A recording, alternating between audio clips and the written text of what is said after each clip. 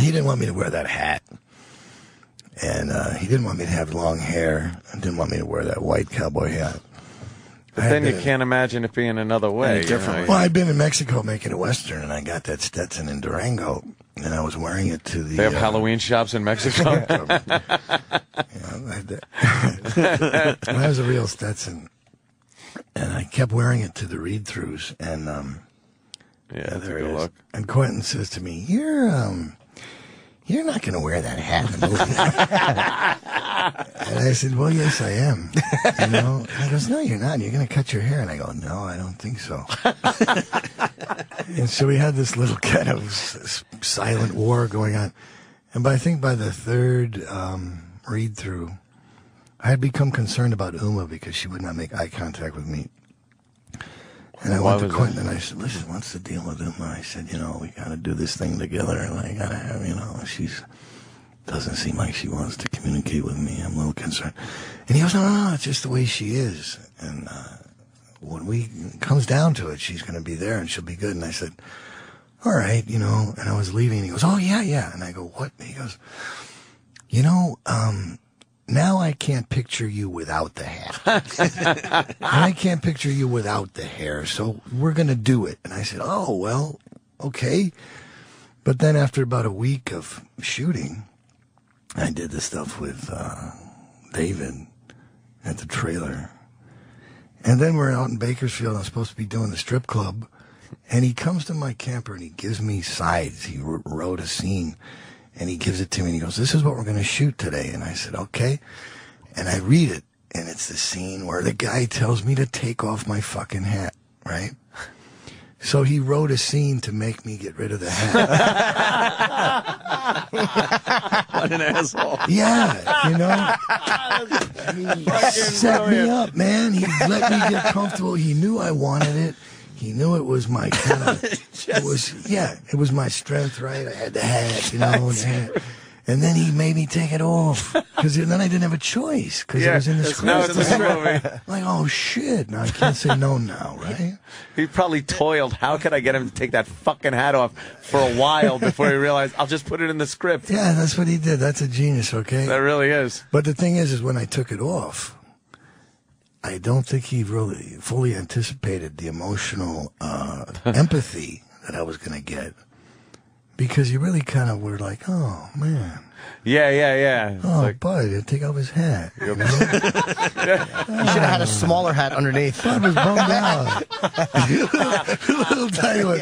Like those Clinton things. Every time you take one off, there's another one underneath. Yeah, Till finally there's like this fucking thing. Tiny little Is this one derby. okay? What about this one? Oh, man. Who knew Kill Bill was all about the hat? Yeah. It was kind of, Everyone was obsessed with the hat. It was a sympathetic scene for you there. I became the moral center of the film. Right. Yeah. Writes a scene just so you get rid of it. Yeah, I mean, God, what a thing to do, right? Did she not make eye contact with you because of the way you guys were kind of playing? You know, she was kind of supposed to not like you. Yeah. I think, a little. well, I mean, all actors have their own way of getting to this psychological place they need to be, and I think maybe she was just trying to feel me out and just trying to figure out what I was going to do. Or, let's face it, I mean, I had to do some pretty bad things with her, and some pretty mean things, and I think she was just trying to find her way around me, or trying to figure out what I was doing, or maybe she was trying to throw me off. I don't know, but the first thing we did was the thing in the graveyard. And when I first went to the set, her stunt double was in the back of the truck, all tied up with belts and stuff. And I went, oh, God, you know, I'm going to play this whole thing with a stunt double. But then after we did the blocking, and then I came to shoot, my God, there she was.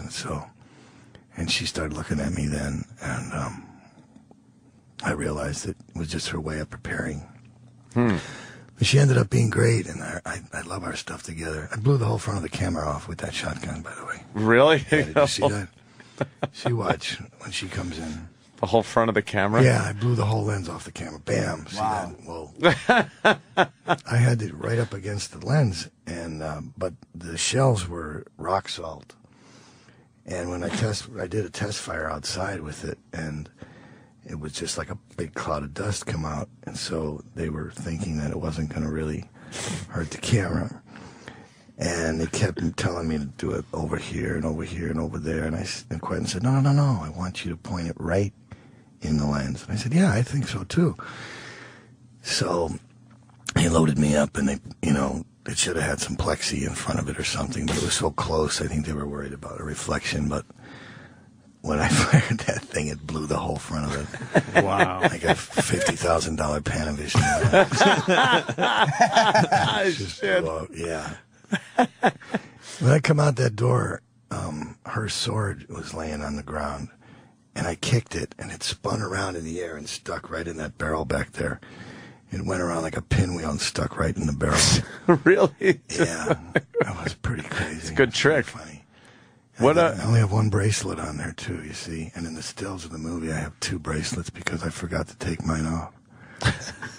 I love these little details. They're great. All I want to do is watch movies with Yeah, Michael. no kidding. That's all I want to do. No, I picked out that shirt too. I still have that shirt. It is very you when You I'm see, looking now, at that shirt. This is the spit. Now, you know who really was spitting in her face? Was Quentin. Really? Yeah, see, she spit at me. But then they gave her a plunger. See, some of the spits in my face were Quentin spitting at me. Some of her was him spitting at her because he wanted to be a specific, precise, certain way. See, she's completely a toy now. And there goes the needle right in the butt. Yeah. They had a lot of volunteers that night. I think every girl on the crew did a take of their butt in Uma Thurman jeans to get a needle in the butt.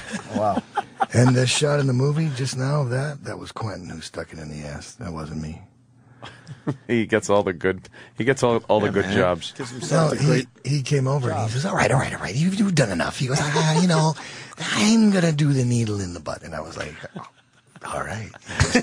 Mr. Director. Does Quentin have a foot fetish? I've heard that. Yeah. Because there's every shot, every movie has some kind of shot with a girl's feet and yeah. Yeah, he kind of does, but you see, in fact, I was supposed to wear 2 different colored cowboy boots. I was going to have one red one, the red python boot, and then I was going to wear a black one on the other foot. It was my idea to have the 2 different cowboy boots on. And there's one scene in the picture when we're massacring everybody at the wedding. I do have the 2 different boots on. But then later on, he was like, no, it's too much. I don't want the 2-boot thing. I was like, all right, okay, whatever. I didn't get away with that one. But, man, that's kind of a foot thing. Sounds like you guys got along, you and Didn't Quentin. apply to men. Yeah, we do. Didn't apply to men. I just did the friar's roast of him in New York City. Right on. They actually made me a friar. I am officially a friar. Oh, really? New York City, yeah. God bless those guys. Quite an honor to be a friar. That's pretty cool. There's a lot of old school guys in there. Freddie Roman, and Frank Sinatra, Dean Martin. They don't show up so much anymore. There are pictures. There are pictures on the wall. Their pictures are on the wall. Good enough. You see that I got 2 bracelets on now. Yeah. See? Ah, yeah, a little flub there. Wow. Yeah, I was Film in my flub. it's just A little trivia. flub. She was good too. Daryl Hannah was enjoyable in this. I'm gonna go home now and watch this fucking movie. Yeah, I think so. It gets me psyched. It's such a good movie. She lives in Malibu. I see her all the time. Yeah. Yeah, she's nice. Sometimes people think Deanna is Daryl Hannah. Wasn't that her own car in that too? No, that's mine. That Trans Am. yeah, wasn't that hers? No? No, I took that. I actually acquired that while we were shooting. So. What don't you take from the set? Takes whatever he wants. You can tell him no, though. You can work things out, if you approach the subject in the Make right some way. deals. What's the coolest piece of movie memorabilia you have? I have that sword that's in my hand. Yeah. And, that's nice. my God, I got the Stetson. The Steve McQueen, gone. I guess the Steve That's McQueen pretty- that's shotgun pretty cool. is probably the best thing I got. That's pretty... Yeah, that's a great It's piece neat. of. It's a nice ratchet 12-gauge pump. Well, fuck, this was great, Michael. Michael Madsen, always fucking a hit on our show. Absolutely. You guys are very gracious. Always fun, Thank you. man. What are you Love kidding me? having We you can on. listen to this all day. Love having you on, man. I want to just watch a whole movie with him one Yeah. day. Yeah. That's Danny had a fine. great You idea, guys though. have fun. Yeah. It's a good Michael, movie. Danny had a great idea. Just go over people's houses and do live commentary for the movies. Like, instead of having a commentary track on the DVD, it's just like, no, here's Michael Madsen. He's coming over the house, and you sit down. It's a great idea. You gave me a really good one. I wish you were running a studio. 'Cause I'm unemployed. That's great. Oh, damn it. We can talk after the show. Not for long, I'm sure. Yeah. I guess that's it. Michael Madsen, everyone. Yeah. Thank you, guys. Thanks, man. Thank you.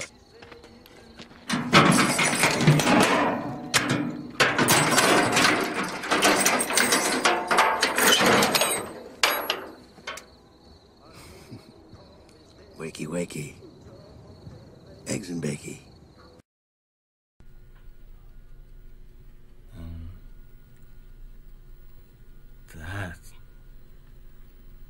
That fucking hat. That fucking hat. How many times have I told you? Don't wear that fucking hat here. How many?